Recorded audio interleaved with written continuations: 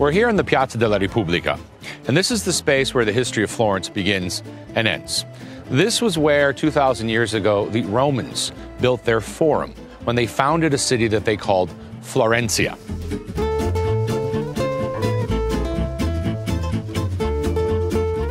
And a forum space in a Roman city was where all the major political and social and economic buildings were concentrated. And a forum was always located in the exact center of a Roman city. Now, the fate of the Roman city of Florence was tied into the fate of Rome. And when the empire fell in the 5th century after Christ, the city of Florencia was abandoned. And for about 500 years or so, it was essentially uninhabited. And then around the year 1000, there was the rebirth of the city in Europe. And people began to migrate back in from the surrounding countryside. And they decided to take advantage of this large open plot of land that had once been the Roman Forum to build a market. Right now, a market is one of the most important aspects of any thriving city.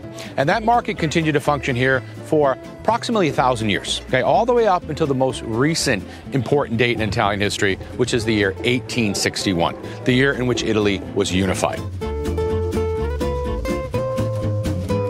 And when Italy was unified, one of the most pressing questions was where to set up a capital. Rome, of course, was the logical location, but the Pope in Rome did not want to become part of this new country. So the decision was made to choose another Italian city that was very conveniently located about halfway down the peninsula, and that city was called Florence. So between the years 1865 and 1870, Florence became the capital of the new country of Italy.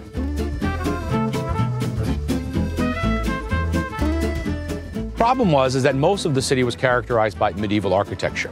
So what they decided to do was to come back into the area where the history of Florence began, to knock down all the medieval buildings that were once located here, and to rebuild them in what we call the Neoclassical style. In fact, I don't want you to make the same mistake that most people make when they come to Florence and they look at these buildings and they say it's amazing that they're in such good shape considering how old they are. Because in fact, these buildings are only about 130 years old. And it doesn't take me to tell you that these are 19th century buildings, because if you look right up there behind me, above that arch, you'll see a plaque with Roman numeral dates.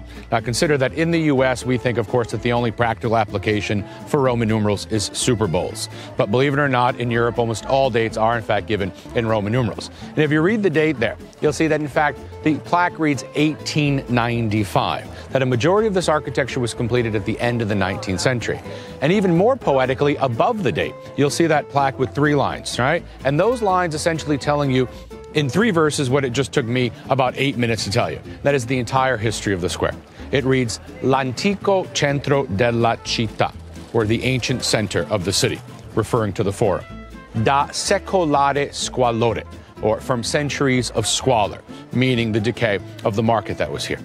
A vita nuova restituita, or to new life restored. This climactic ending, essentially the 19th century revamping of the space, which brought it back to its former ancient glory.